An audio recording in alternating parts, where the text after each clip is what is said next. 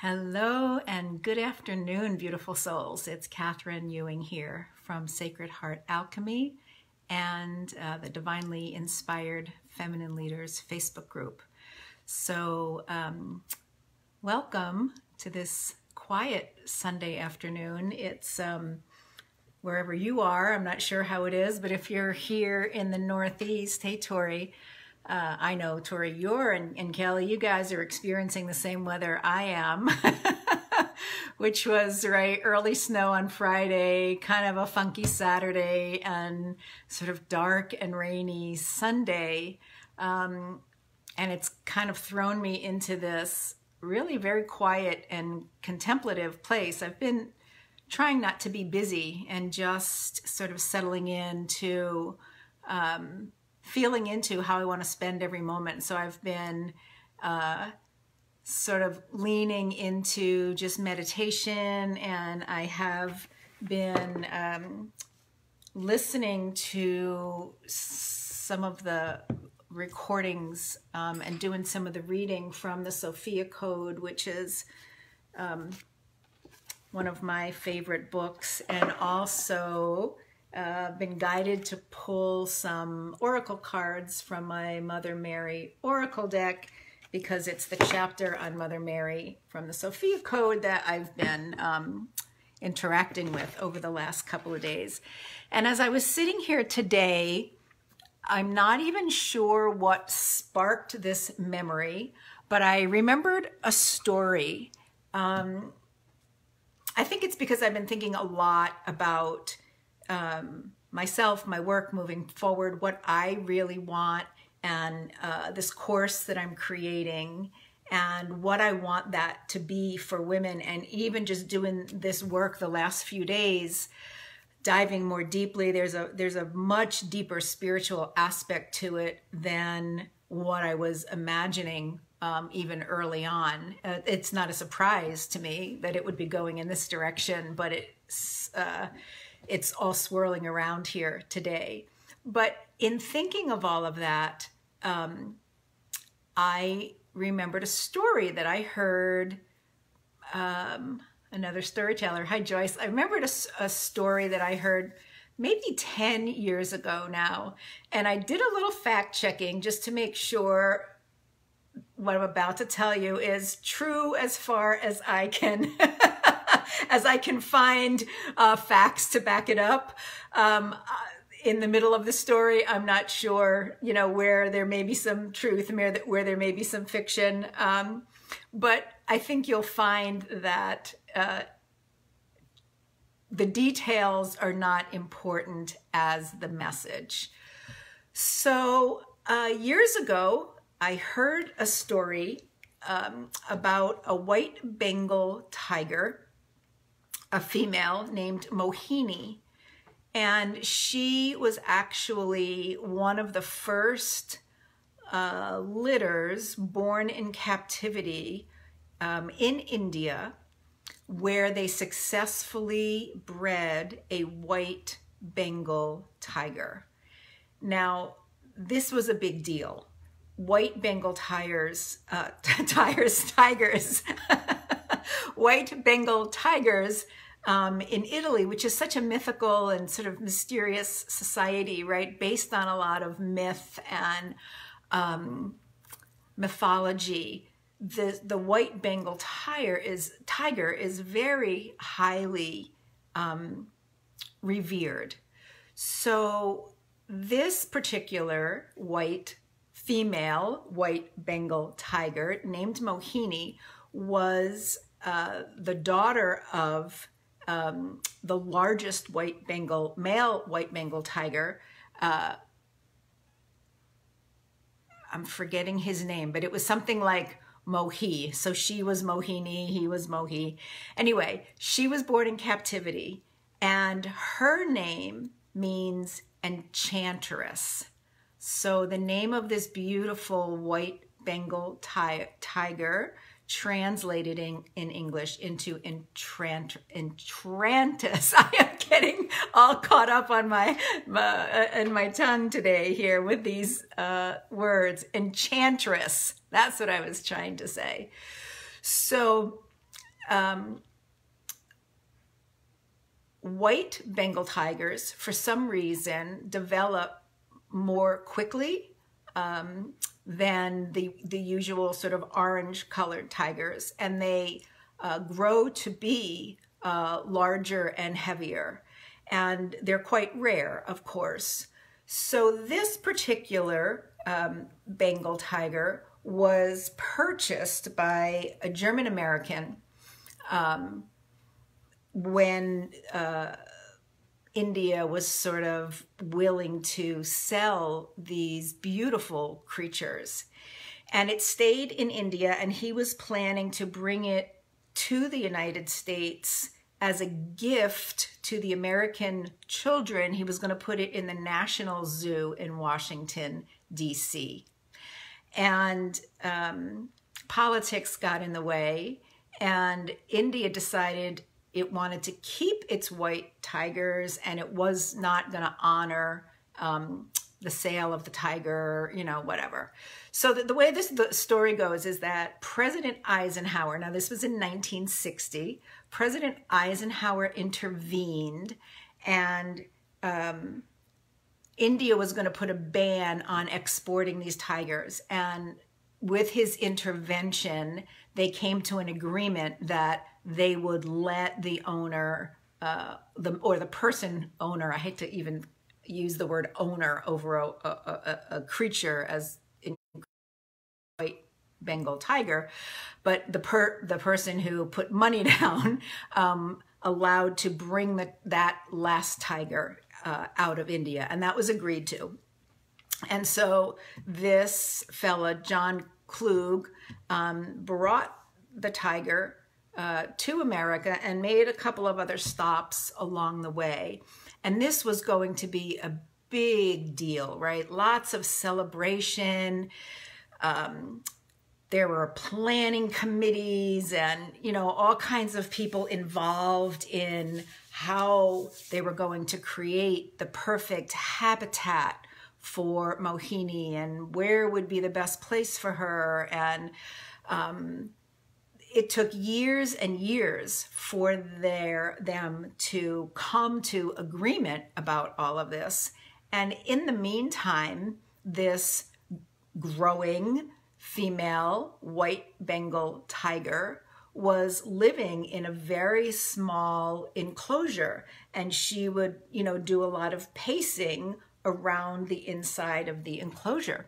But that was her world for, I think the story went like 5 years before they finally completed this beautiful habitat at the zoo. And they just, you know, imagined her, you know, being in this wide open space where she could just roam free, right, and live out her life in captivity. Well, the day came, there was a big parade. You know, she was paraded through a few different cities on her way to Washington, D.C., and they finally got to the zoo where they were going to bring her out of the cage, and she refused to get out. She just stayed in the cage. And I'm not sure exactly how they got her out. I imagine there was a lot of pushing, prodding, you know, noise, whatever it was to get her to leave the enclosure that she had been in, or something similar to it, a traveling version of it, for so many years. And she eventually left the enclosure and got out into this, you know, what at the time was, I'm sure, a very impressive habitat that they had created for her.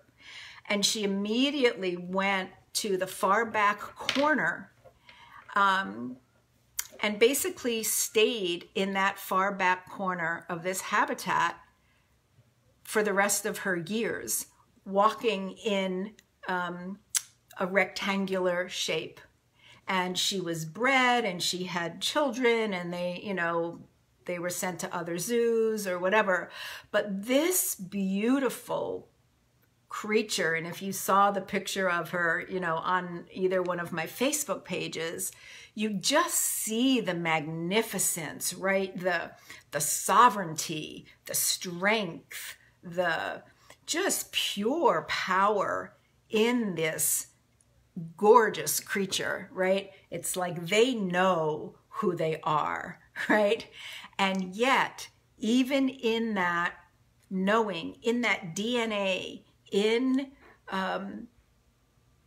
her own sense of herself, those first 5 years or 6 years, you know, by the time she got moved out of India, were so influential. Her captivity, the way that she was required to live in a small enclosed place, it's almost like it bred her natural knowing of who she was out of her. And she was never able to come back to that magnificent, powerful, you know, tigress, enchantress, that lineage that she was born into. You know, it's not that different. It's a sad story, but it's not that different from what we hear about elephants, right, in captivity, when they are put on a very heavy chain, you know, from a pole or a tree, and are only permitted to, you know, circle that whatever pole or post they are attached to. And over time, the chain gets lighter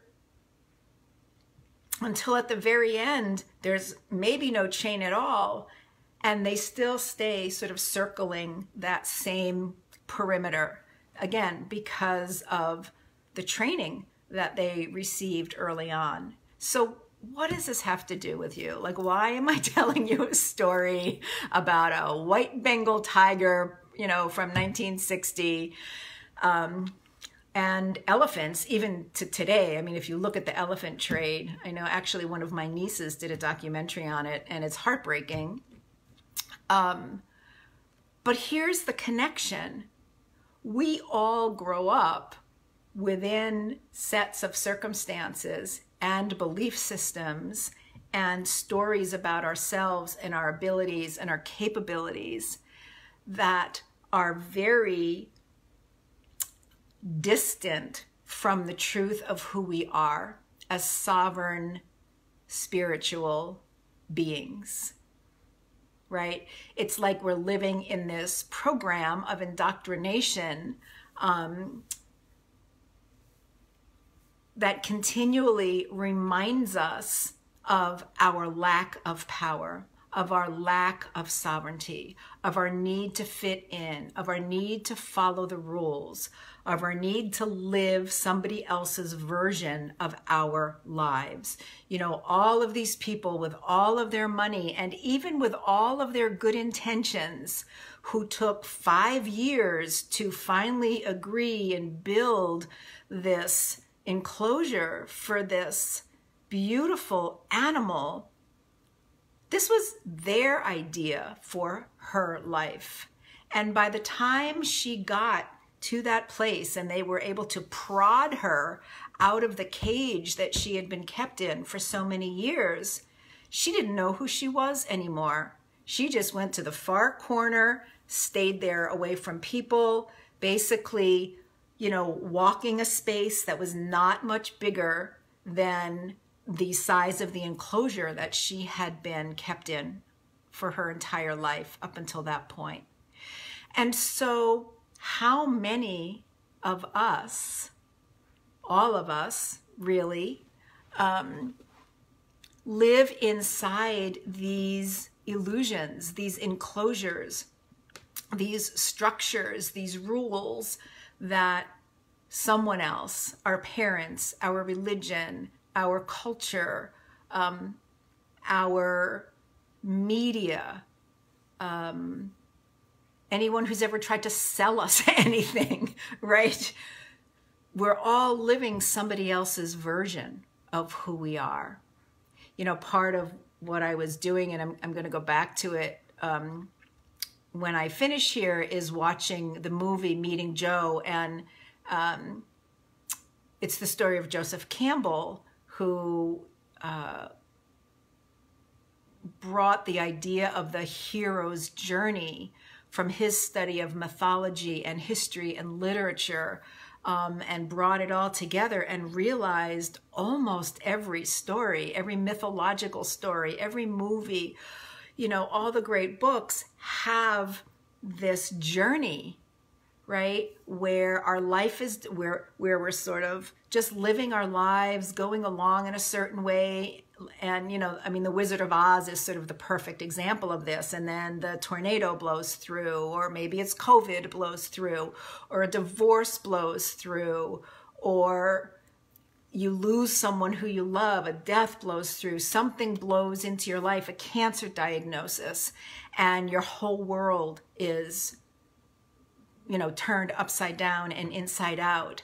And then our journey goes from sort of what's familiar and what's known to us and what we think was secure into a place of not knowing, right? We're really in the thick of the journey of trying to get our bearings again. It's like we're in this whole other reality. You know, I certainly, you know, can speak to that in my own experience of leaving a 30-year marriage and then trying to get, you know, my feet back under me and asking so many questions.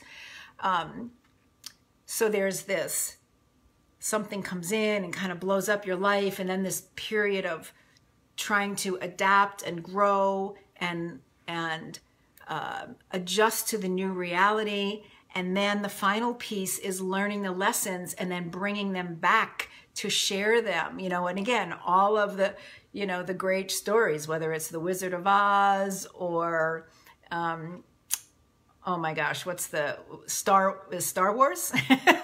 Luke Skywalker and Indiana Jones and all of those movies all have that same theme. So that was a little bit of a digression there, but my point is I was watching that movie today, and maybe that's when this idea to tell the story about the Bengal tiger and the elephant sort of came to mind, because it's time now. None of us can deny any longer that we are at an incredibly pivotal point, right, in the world and certainly in the United States. And I've been getting a message for 20 or so years now about the need to bring the divine feminine energy back into everyday life, to begin to anchor the aspects that she holds of kindness and nurturing and strength, absolute strength, inclusion, cooperation, intuition, all of those pieces that have been missing in the overwhelmingly egoic, masculine energy that has been sort of driving everything on the planet for the last 2,000 years. We are at a place where we are so out of balance that really we're being brought to our knees. I feel like this is a collective hero's journey or heroine's journey in the case of calling a calling out to women to begin to break through whatever old programmings, break out of the structures, break out of the chains, break out of the illusion, break out of the victim stance into your hero stance. You can't be in both, right? In order to be your heroine, you have to let go of any victim mentality. And that's where we are right now. I would hate to see any person, in particular, any woman, and I know it's, for me, it's particularly poignant, you know, having lost my mom as early as I did, and not having witnessed her being able to move beyond, you know, wife, mother, all the roles that she played that were expected of her, into a later life where I may have seen her blossom or bloom, you know, into something or someone else. And I don't want myself or any other woman to leave the planet, you know, to leave her body without having lived the highest expression of herself that she could live in this lifetime.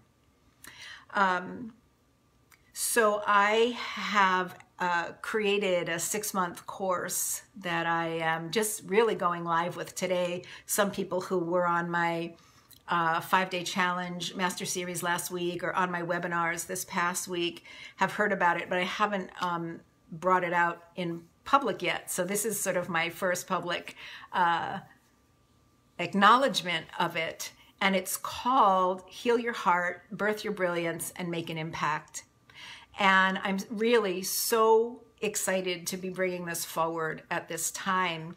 It's been something that I have been thinking about probably off and on for years, about putting together a group program, and I've done little bits and pieces of it, but it's kind of been on the back burner, if you will, or just really wasn't gaining the momentum for me to really feel like I was ready to move forward with it. And in the last 3 weeks or so, it was just like whoosh, some wind came from behind me and said, now it's time. And so there's sort of been this flurry and whirlwind of activity for a few weeks here as I put content together and, you know, did all the marketing aspects of it. But I'm really, really excited to be bringing it forward. And I know, as I said early on, that even as I'm planning the units and the content, that it's already changing in my mind. And so while I have a general structure for over the 6 months, I am leaving a lot of space for grace. I said one of the things, I've been pulling cards from my deck, my Mother Mary deck, over the last couple of days because I've been reading the Mother Mary chapter in the Sophia Code. And yesterday I pulled the card, Our Lady of Radiant Grace. And as long as I've had this deck, I've never pulled this card before. But she also talks about, in her own words, a heroine's journey. She says, this is part of the test of being human. We are born to rise above these humiliations and disparagements, to become stronger than them, wiser than them. In doing so, we help liberate others as well, showing the way, a more authentic and healing way to live. We were born not to fear our bodies and deny our spirits, but to love the earth and to fly with the wings of the Holy Mother's grace. Even with powerful and marvelous wings upon our back and the perfect current of the air through which we soar into freedom and exhilaration, if we do not trust enough to leap, all of this comes to nothing. To live into our divine destiny, which is so much nobler, more compassionate, kind, emotionally rich, creative, and rebellious than modern culture would have us believe, we need to trust. We need to trust that we are enough and that we are worthy of receiving. This is not some misplaced sense of entitlement or belief that the world owes us, or that the suffering of others only matters when we have our own needs met. The spiritual grace of the Holy Mother does not revolve around immature tantrums of thwarted egos.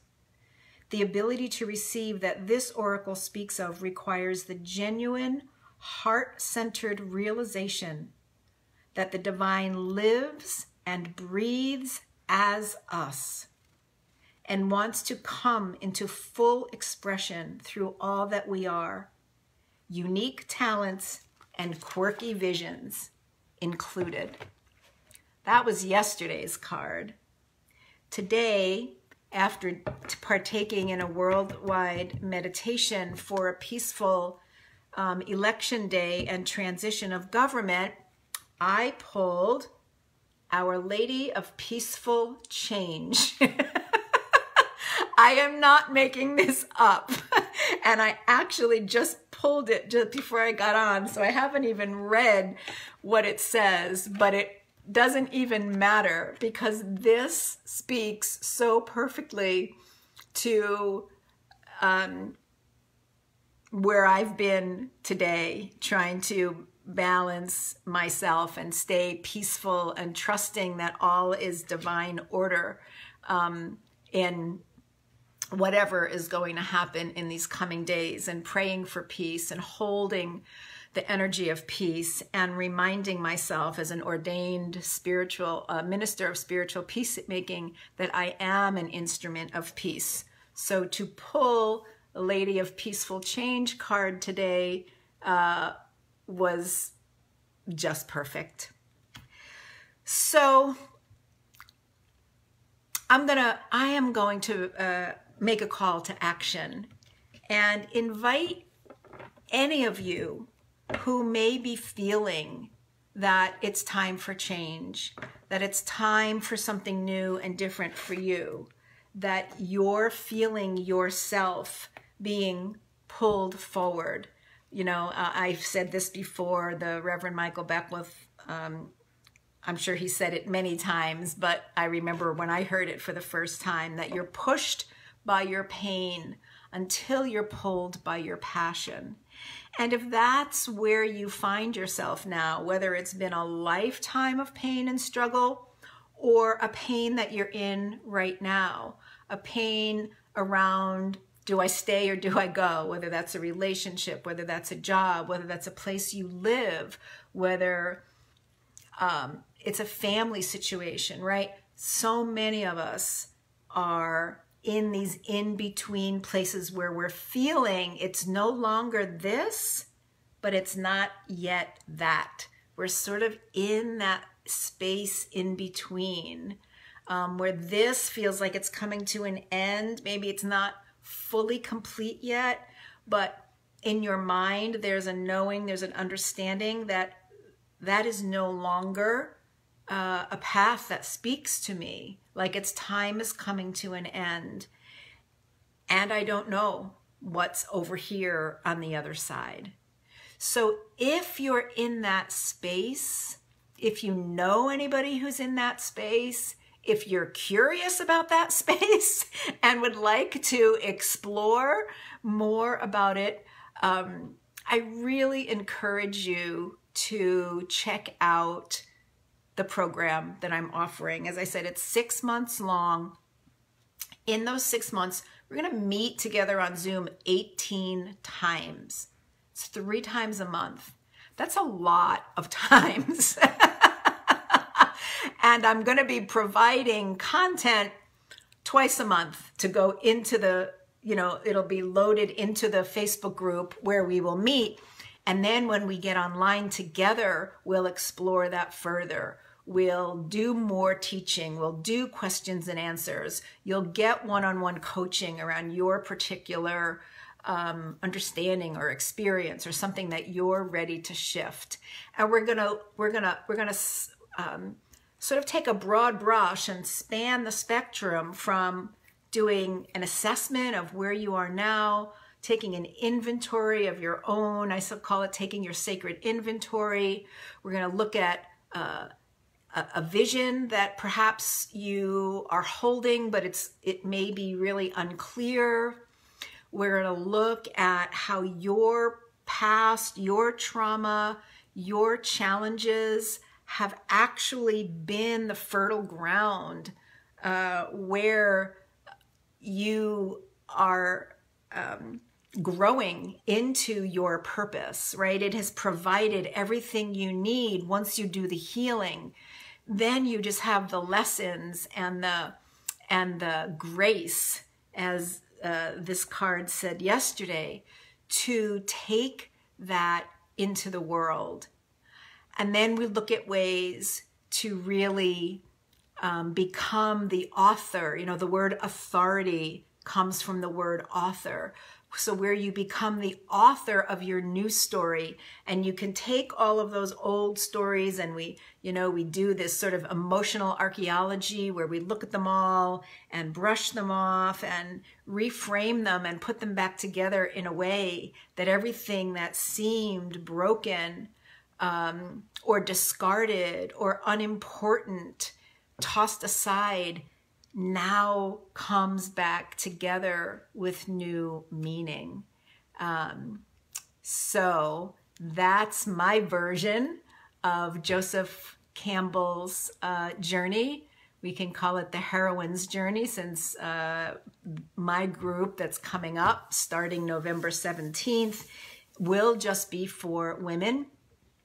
A beautiful sacred container, a space where you can find not only support, but accountability, lots of ideas for moving forward, however that looks for you in your life. This isn't only for women who feel like they have a big mission in the world. You don't have to be Mother Teresa or, Oprah Winfrey. We all have our own unique soul purpose. Our soul chose to incarnate at this time for a particular reason. It may be to make a big difference and start a movement, or it may be to fall back in love with yourself so that you can model that to another woman who has fallen out of love with herself. It may be to carry the energy of absolute joy or creativity or abundance and gratitude into the world, so you can be on purpose. It doesn't necessarily mean you have to change your whole life around to do something differently. I think that covers everything and more that I wanted to say here this afternoon. I'm saying this afternoon, but it feels like evening already. So today, the clocks changed this morning. So it's already dark here at 5 o'clock. So it feels like about 8 o'clock. So I am going to put the link for the page where you can go and get more information about the program, the group that will be starting in 2.5 weeks or so. So please go take a look. If you have any questions, please feel free to be in touch with me. If you, as I said, know anyone, or even if anyone just pops into your mind, even if it seems like a random name, if Spirit is bringing you the name of someone, go ahead and forward that information, or send her to this video, or give her my name. I would really love to create a container of women that's big enough to have some diversity and for people to bring different experiences in, and small enough to be intimate and where everyone feels like they have whatever time she needs, you need, to be seen and heard and recognized and supported. So with that being said, let's just bring this sacred time to a close. I didn't open with these today, but I'm going to close with these.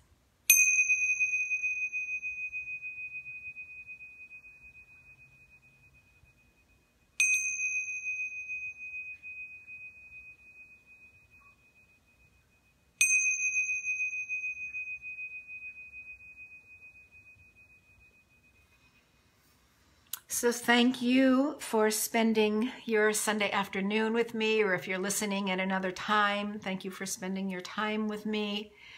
Have a beautiful, blessed, and peaceful week as we move through this election time. I know I will be in prayer, continuing in prayer to hold the energy for a peaceful election time in the United States, as well as for whatever result is in our greatest and highest good. And so many blessings to you. I know I will be speaking with some of you soon, and I look forward to that. Hi, Deb. And have a beautiful rest of your Sunday. All right, bye now.